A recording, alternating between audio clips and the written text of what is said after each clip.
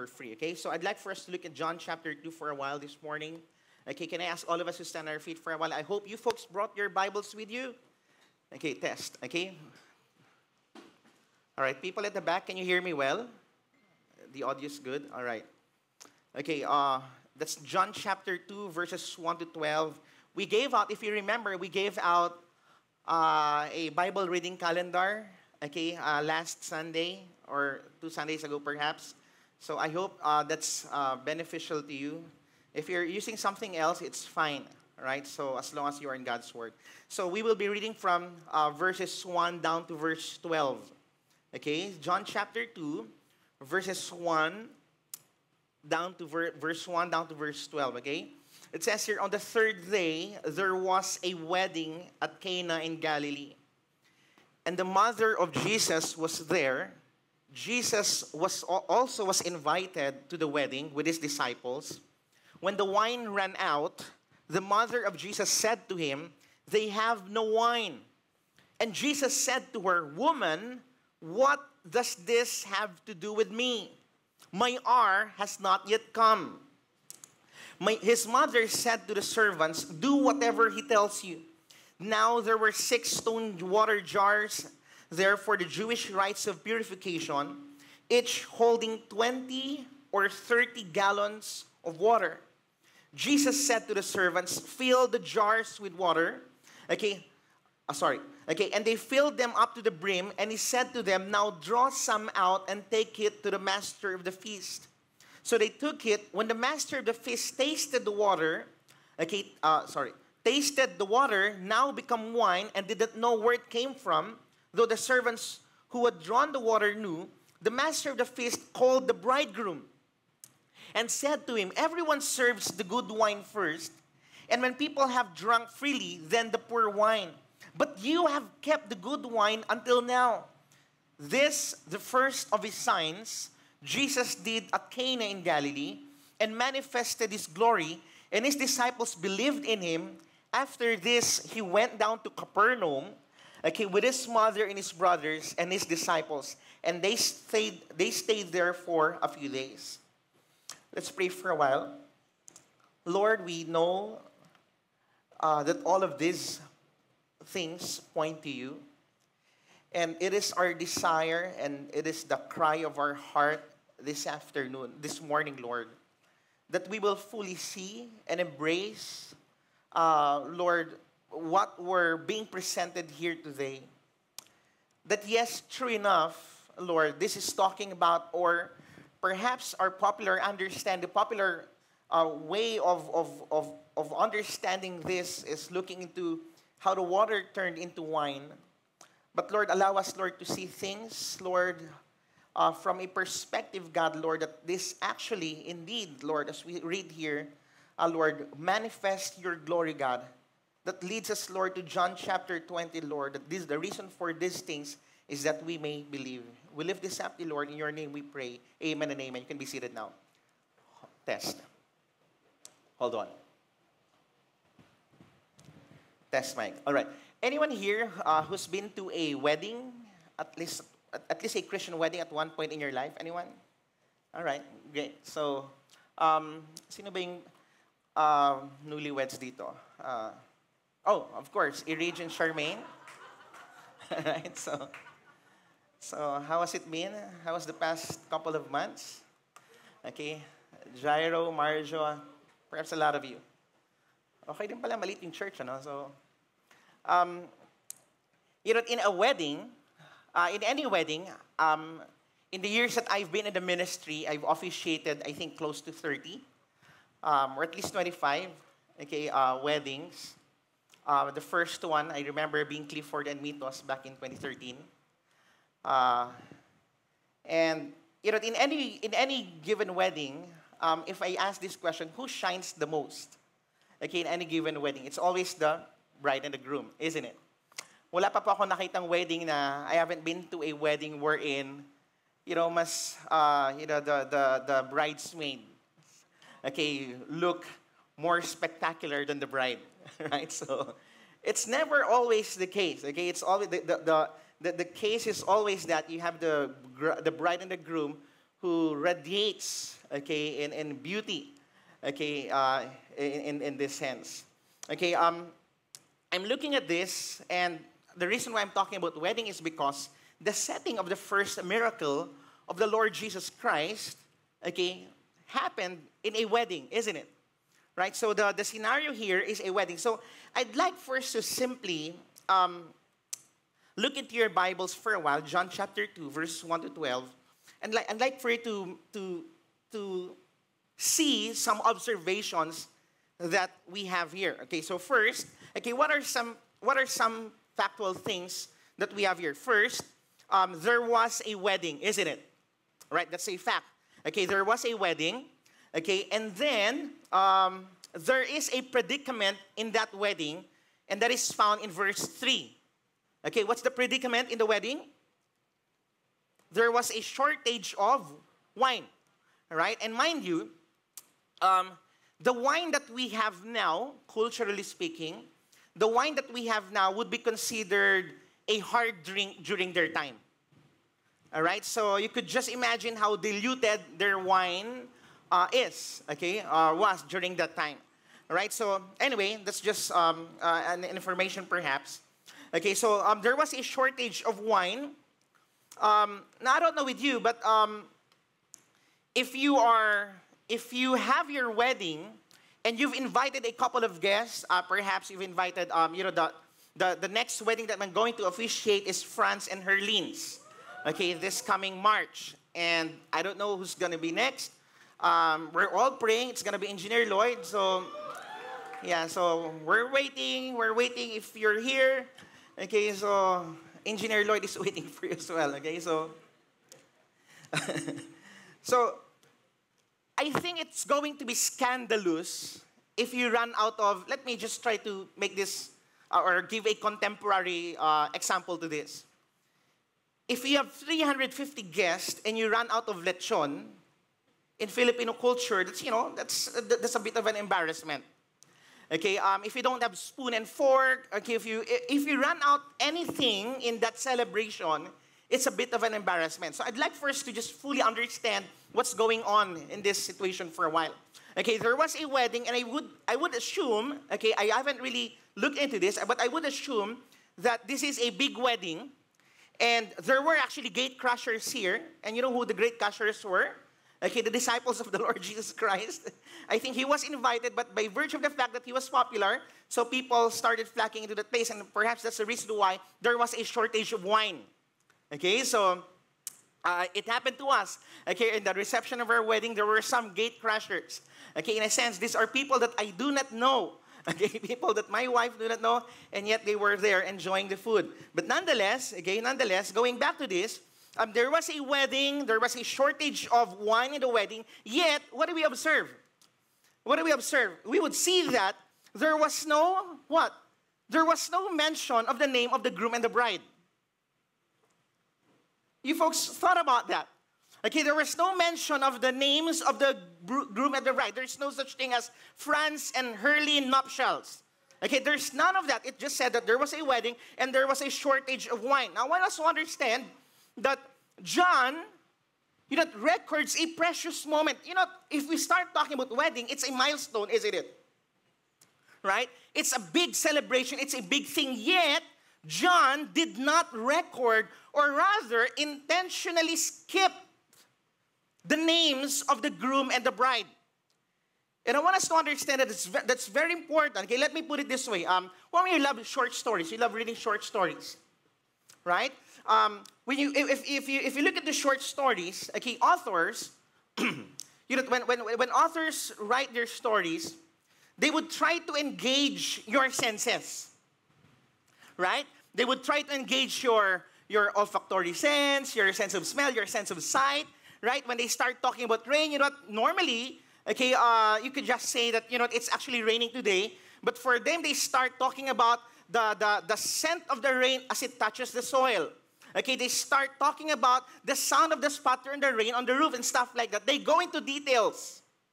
All right? Authors usually would go into details, and yet here, we would understand that there was no details given here. There's no color that was given. There's no color of the dress of the bride and stuff like that. We don't see that in this story right here. So the question now here is why? Why? Why were these details not given? And I want to bring this or submit this as early as now, because I'd like for us to understand that John did this intentionally because the focus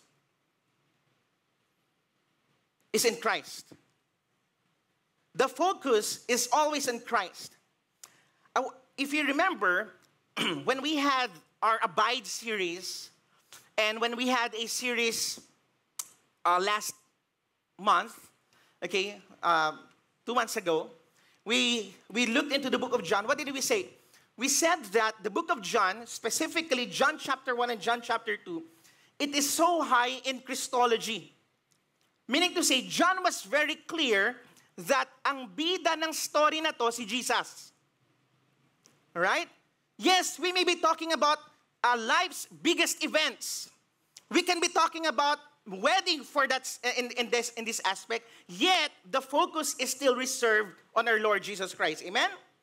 So John wanted to make it very clear that the focus is concentrated on Christ. Now, Scripture, if you'd allow me to share this for a while, Scripture is a beautiful.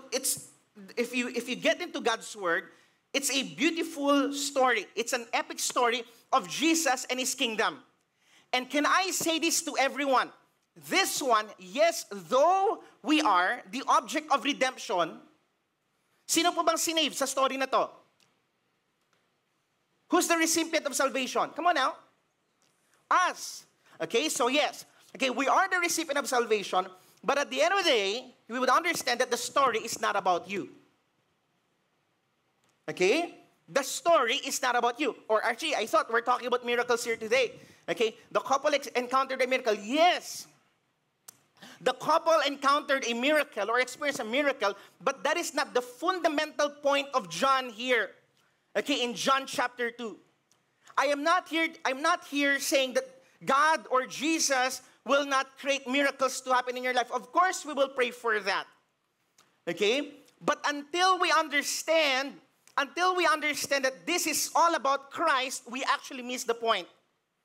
Scripture is an epic story, and all of us here this morning are mere what? Supporting cast in the story of Jesus and His kingdom. And I want to establish that as early as now. Perhaps in our blogs, in your TikTok, in your Facebook post, whatever, in your Instagram, perhaps to a certain extent, we could exhibit an attitude wherein, instead of drawing attention to ourselves, we draw attention to the Lord Jesus Christ. Because it's all about Him. Amen? Okay, it's all about Him. So let me just proceed. Okay, now, there are a few things that I'd like for us to look into here. First, I want us to look into verse 11 for a while. Go to verse 11. Look at this. After writing the narrative, the story, John said this, he said, is the first of His, come on now, is the first of His signs. Okay, Jesus did at Cana, okay, in Galilee. Okay, so this was accordingly the first sign of the Lord Jesus Christ. Now, I want us to understand that every time you get into John chapter 1 and John chapter 2, it's full of signs. Okay? It's full of signs. Now, go with me for a while to John chapter 20. Turn your Bibles for a while to John chapter 20, verse 31. We've covered this actually last Sunday.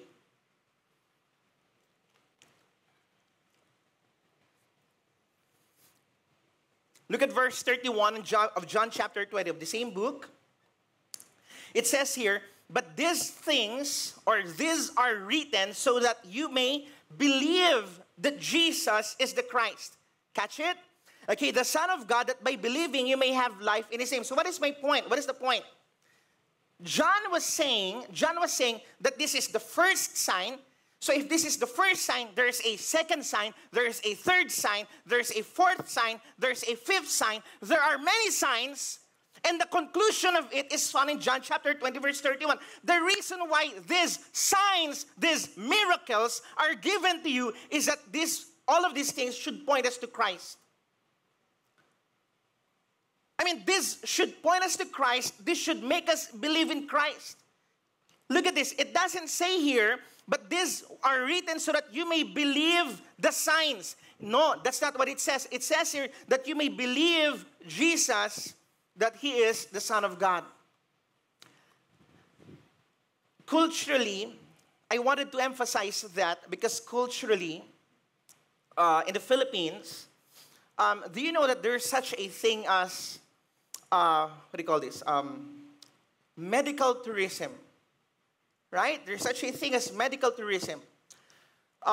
People find, let's say, people find St. Luke's Hospital in BGC or QC as a top-tier hospital, and yet the cost of being admitted is quite cheaper compared to when you are in Singapore or in other nations. So, because of that, people come to the Philippines, okay, to get, treated here, okay, in some of our hospitals. Okay, so I offer them our NOPH, our hospitals. But anyway, but that is not just the case. You folks realize as well that culturally, because of the cultic nature of our nation, people also come here to do a different kind of medical tourism. Okay, in a sense that, people come to the Philippines and approach faith healers and stuff like that for them to be treated. Okay, and of course, we understand that many of these people are scammers, but yet, people are actually looking for miracles. Now, if I announce that, okay, Victory Dumaguete is having a series called Miracles. Invite your friends who are sick, invite everyone, okay, who doesn't have money, invite everyone who's and we're gonna do any word of faith stuff to cause them to be healed and stuff like that. I am pretty sure that this place will be packed with unbelievers. But I'd like for us to understand, let me put it this way. Say for instance, you're driving in Shaton, okay? You're driving in Shaton and you went past Shaton, you went past Zamboanguita, and the moment you enter Darwin, there's a signage there that says Jollibee, okay? 20 kilometers. Di ba may mga ganun yun? So what do? You get so excited, but who among you know that it's one thing to be so excited with a sign, and it's another thing it's one thing for you to park near the sign and eat your food under the sign, compared to really get to the place where the sign is pointing you and really getting into the restaurant and feasting whatever the restaurant would offer you. The purpose of signs and miracles, and I like that ESV says that these are signs. The purpose of signs is these things point us to Christ. Okay, these things should point us to Christ. Now, allow me to, to do a bit of an exposition on some of this. So let me start with verse 1. Look at verse 1. For us to understand that these are signs or markers that point to Christ, let me look at verse 1. It says here, on the third day, everybody say third day. Now that's interesting. It says here, on the third day, there was a wedding at Cana in Galilee, and the mother of Jesus was there. Jesus also was invited to the wedding with his disciples. Okay? Now, I think we need to understand what third day is. Okay? If you are to fully embrace what this story is all about, let's try to understand what third day is. So, first, okay, let me look into this for a while. First things first, the author of the book of John is, come on now, John, right? The author of John is John. So, remember, when John started, when John started writing all of these things, we would understand that he's actually particular with the sequence of days. Right? I think it was during Christmas, I preached on, the next day and stuff like that. Okay, John is particular with the sequence of days, specifically or especially in John chapter 1 and John chapter 2. All right? So, the next day, on that day, these things are important. The sequence of days are important. John would want us to see that there's reasons or meaning to this. Okay, let me start with verse 29. Look at verse 29 for a while. Okay, verse 29 is the first time that he mentions the word the next day. Tama po ba? You see it there? The next day. So, if it is the next day, it tells you that there was a day prior. Alright? So if verse 29 is the next day, so the first day is whatever transpired before verse 29. Catch it? Are folks following? Now, next one, okay, we have verse 35. We have verse 35. It says the next day again. Then you have verse 39, which is that day.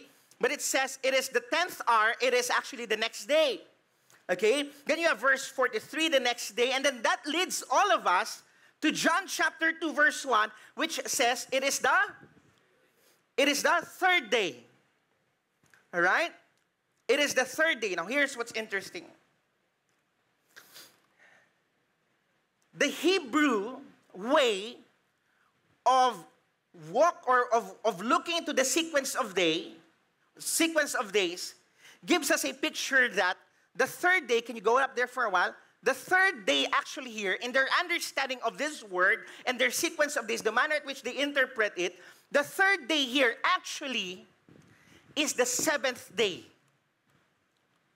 All right? So that third day there that we are reading in our English Bibles right now is actually transpiring on the seventh day. Are folks following? Coming from verse 29, okay, the next day, this is actually the what? The seventh day. So, what is the point? Here's what we have. So, it gives us a picture that the miracle of Cana, the miracle at Cana in Galilee, happened on the seventh day. It happened on the seventh day. Why is this significant?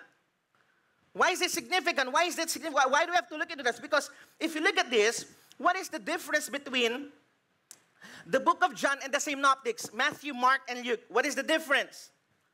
Okay? The clue there, the difference is John chapter 1, verse 1. Right? The difference between the book of John and the rest of the records of the Gospels is found actually in John chapter 1, verse 1. What do you have in John chapter 1, verse 1? In the beginning was the Word. So, we've talked about this in the past. What are we talking about? It gives us a picture that when John was writing this gospel, when John was writing this story, okay, he had the book of Genesis as a backdrop. Clear enough? Okay? So, he wasn't just recording and writing. Okay, he had a backdrop in mind. He has an inspiration taken from Genesis itself. Okay, he has Genesis, the book of Genesis as a backdrop. So, if you look at as John was writing John chapter 1 and 2, he was thinking about Genesis chapter 1 and 2. Clear enough? So, if that is the case, what can we see in Genesis chapter 1 and 2? What's the story that we find in Genesis chapter 1 and 2? The creation. Okay, we see the creation in Genesis chapter 1 and 2. And specifically, what happened on the seventh day of the creation? We understand that God rested from His creation. Okay, God rested on the seventh day. So what do we have here? What do we have here? John is actually telling all of us, or unpacking to all of us, that on the third day, which is actually the seventh day, Jesus is giving us a picture that He's actually performing what? A work of a new creation. It's actually a work of a new creation. So if you look at this, okay, He performs the work of a new creation. Look at, I have here a slide that shows us verses 3 down to verse 10. Look at the word that we have here. We have the word wine. Okay, mentioned a couple of times. 1, 2, 3, 4, 3, 6. Okay? The word wine is mentioned here 6 times. So on the 7th day, we understand that Jesus creates a new creation. Now, why is this important? Like what I said, these are one of the many signs. Now, look. In John chapter 2, Jesus creates a new wine, isn't it? In John chapter 3, remember his exchange with Nicodemus, okay? Jesus creates what? A new birth. If you go to your Bibles, go to John chapter 4. What is the story in John chapter 4? It's the story between what? Jesus and the woman at the well. Jesus creates what? A new way to worship. A new way of worshiping. So all of these things are signs that John is recording, okay, as Jesus performs all of these things. Now, looking at this further, so in John chapter 2, Jesus was invited to a wedding, isn't it? Okay, he was invited to a wedding. This was his first miracle. Now, I want us to understand this. What do we have here? Jesus was invited to a wedding, and he didn't bring a microwave as a gift. He didn't bring ang pao as a gift. Didn't bring a car as a gift. Didn't bring the famous wedding gift, rice cooker as a gift. Didn't bring pillows as a gift. But what happens here is that he brings what? As a gift, he brings what? The inauguration of a new creation. It's far deeper than just a wedding celebration. In fact, I realized that, oh, no wonder the couple was not named. No wonder the couple was not named, because the gift is for everyone who's going to believe. The gift is for everyone who's going to believe. 2 Corinthians chapter 5, verse 17 tells us that therefore, if anyone is in Christ, he is a new creation. The old has passed away and the new has come. That's what 2 Corinthians chapter 5, verse 17 tells us. Now, so John is giving us a sign that Jesus is creating a new creation. Remember, something's wrong with creation according to Romans chapter 8, verse 12. Okay, Romans chapter 8, verse 17, rather, teaches us that creation is what? Creation is groaning. Okay, travailing in childbirth. It is waiting for something. What is creation waiting for? Creation is actually waiting for the new creation. Creation is actually waiting for the new creation. So what do we have here? In that wedding, Jesus is actually simply giving us a foretaste of what's going to happen in the future. Jesus is simply giving, it's like the future bursting forth and seeping into the present. But what we're seeing is actually what? What we're seeing is actually just a snapshot of what's going to happen in the future. It's like the future is holding off, and yet it is seeping in to make us understand or have a taste of what's going to happen in the future.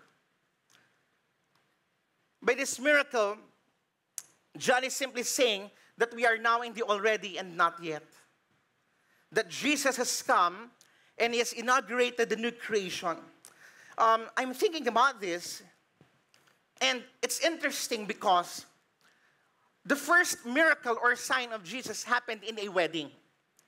And what did I say? It's not about the couple. Okay? He's saying, okay, it happened in a wedding, and guess what? The writer of this is John himself. What else is a book that John wrote? The book of Revelation. What is covered in Revelation chapter 19? The marriage that the church will have with the bridegroom. So the wedding here is also a snapshot of the future glorious wedding that the church will have with our Lord Jesus Christ. So the miracle here is pointing us to a person. The next one, look at verse 3 for a while. It says here, when the wine ran out, the mother of Jesus said to him, "They have no wine." And Jesus said to her, "Woman, what does this have to do with me? My hour has not yet come." I want us to see how Jesus addressed his mother. Look at how Jesus addressed his mother. Jesus called him woman. Friends, I'm telling you, when I was younger, it was so clear with me and my brothers that our mom is the epitome of terror. I don't wake up in the morning and sit on the dining table and call my mom, woman, where is my food? Where is my breakfast, woman? Man, I tell you what, she's... You don't call your mom that way. I've seen how my mom abused my brothers, which is something that doesn't happen in our generation right now. Alam mo, bakat na bakat yung sinturon. It happened to my brothers, never happened to me though. But we were all afraid of my mom. She's just 4'11". She's just 4'11", and yet, she spells terror on all of us.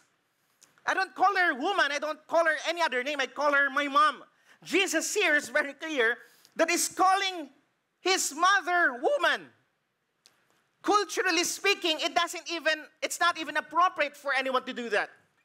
Don't you ever think that, okay, because Jewish people, maybe they call their mother woman. They don't do that. I don't think any culture would subscribe to something like that. And yet, Jesus calls him woman. So here's my question. Why does Jesus call him woman? And I think you know what the reason is. Like what he said, he's writing John chapter 1 and John chapter 2 with Genesis in mind. So when he calls him woman, he's actually referencing to what? Genesis chapter 3. Which is what? The first promise of the gospel. That when God was talking to the woman, in Genesis chapter 3 verse 15, he says, I will put enmity between you and the woman, and between your offspring and her offspring. He shall bruise your head. He was talking to Satan. He shall bruise your head, and you shall bruise his heel. Genesis chapter 3 contains the first gospel promise. The seed of the woman, as we understand, okay, will crush the head of Satan. So by Jesus calling him woman, in short, Jesus was saying, okay, do not get so caught up with these things. Woman, remember, woman, who are you? You are the what? The promised one. And in you will come the promised seed. Who is the promised seed? I am the promised seed. It's far more bigger than the current felt need. The issue is not just lack of wine or lack of water or whatever. The issue is not just sickness. The issue is far greater than that. It's not just felt need, but it is the ultimate need that the world needs right now, and that is the salvation of their souls.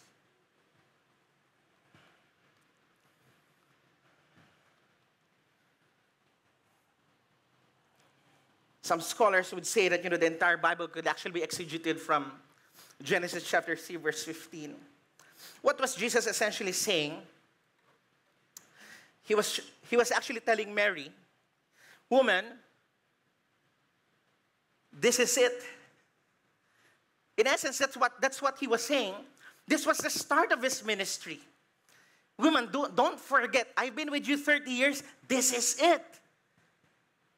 This is the inauguration. You are woman. You are the woman of promise found in Genesis chapter 3, verse 15. I am the seed, and I have now come to crush the head of Satan.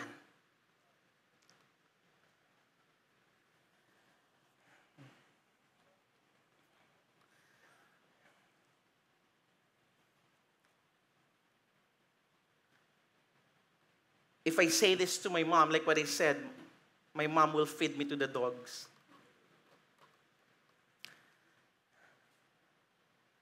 Look at verse 5. Look at verse 5. How did she respond when Jesus called her woman? Here's how she responded. She said, his mother said to the servants, do whatever he tells you. Do you think she was offended? No, she was not offended. I think all moms here would be offended, perhaps. Even dads would be offended if your child would call your wife that way. But Mary was not offended. You know why? Because she got it. She was reminded. And instead, what did she say? She said, do whatever he tells you. He says, do what? He looks at the servant, do whatever he tells you. What was Mary saying? This is the Lord of all creation. Obey him. It's not the other way around. She was like, you're my son, you obey me. I don't care if you're 30 or 50. Di ba minsan, even our moms, when they're 60 and then we're like 35, we're 45, they still have a lot of things to say to us. But not so with Mary. She looks at the servant and tells everyone, do whatever he tells you.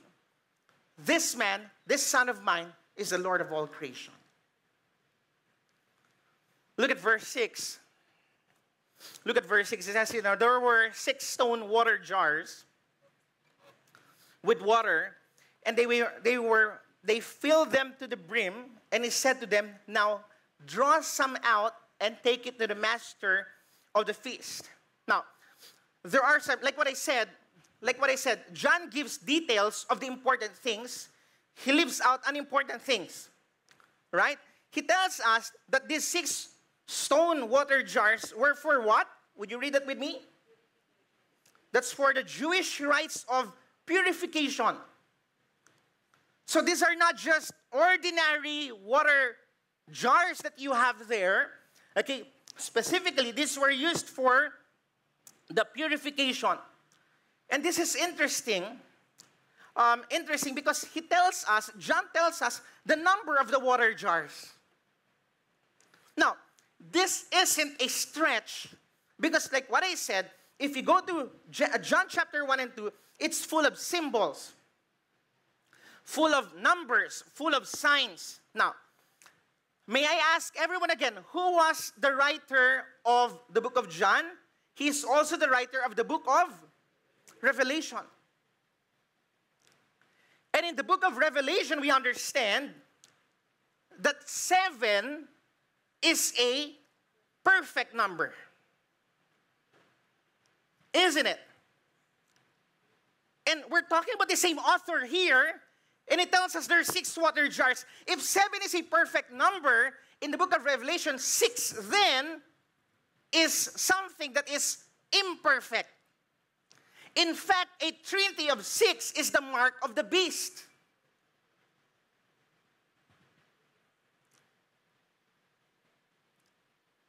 And true enough, if you look at the 6 stone water jars, what were they used for? They were used for ceremonies. To what? To cleanse, to purify people, to get rid them of, come on now, of sin. So you have these 6 stone water jars to use in a ceremony to help get rid them of sin and the guilt of sin. Now here's what I want us to understand. Guess what? I'd like for us to understand it was so imperfect. The ceremony was so imperfect. It was so imperfect that they have to do it over and over and over and over and over and over again. The ceremony is endless. There's no end to it. It's as if it happened during the time of Jesus only. No, they've been doing that for centuries.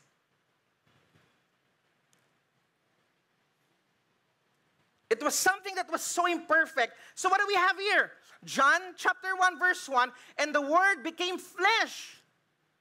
We said that Jesus himself was the creator. So what do we have here? So the creator of the heavens and the earth, the Son of God incarnate, as we understand, okay, the seed of the woman, he has come to take what? He has come to take these 6 symbols of imperfection, and is going to create something what? Something new, something magnificent, something lasting, and something fresh out of these jars. He creates something great amongst these things that were so imperfect. John writes, if you look at John chapter 1, verse 17, it says here, for the law was given through Moses, and truth came to Jesus Christ. Grace and truth came to Jesus Christ. We also have that in verse 14. Moses, quote unquote, authored the ceremonial law, and now here comes Jesus dispensing grace upon those who will believe in His name. I don't know with you, but if I look at this, one of the things that I rejoice with is I am in this side of the book of Malachi. That I am not living in the times of symbols or shadows or types, but I'm living in a generation and an era that has experienced or have seen and witnessed the fulfillment of all of these things. Look at the Master's comment in verse 9. Look at verse 9. And I'm going to end with this. When the master of the feast tasted the water, now become wine, and did not know where it came from, though the servants who had drawn the water knew, the master of the feast called the bridegroom and said to him, everyone serves the good wine first, and when people have drunk freely, then the poor wine. But he says, but you have kept the good wine until now. This is the comment of the master. What does it say? It tells us, friends, that everything Jesus creates, everything that Jesus ushers in, they're always the best. Everything that Jesus brings into our lives, everything that Jesus answers, any answers to the prayers that we utter towards Jesus, it's always the best. In fact, you would understand that there's a picture of extravagance here, because John writes how much water, how much gallons of water these water jars can actually carry.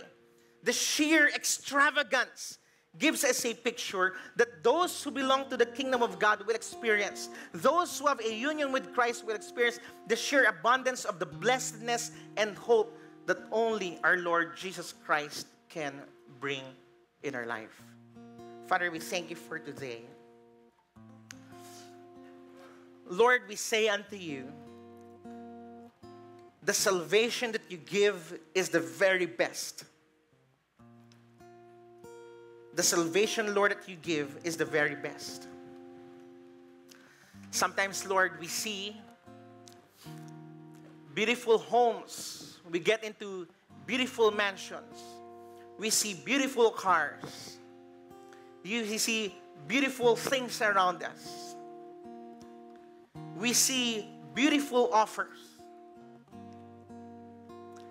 And yet, God, nothing, Lord, the collective beauty that this world can offer us will stand in pale comparison, Lord, to the beauty and blessedness, Lord, that we will find in you. And Lord, I pray that we will be a people who will fully embrace that the greatest miracle that we can experience in this lifetime is our salvation, is our changed life. May we be a people, God, who will always see and embrace where these signs and miracles point us to. And that is toward you, our Lord and Savior. We are one with Mary in acknowledging that you are the Lord of all creation. We are one with the disciples in obeying your every word. We are one with John in exalting your name and making it a point that you will always take the center stage in this local church and even in our personal life. as we worship you, as we praise you, as we adore you, as we take pleasure, Lord, in the beauty of your word, in the beauty of your works, in the beauty of your person,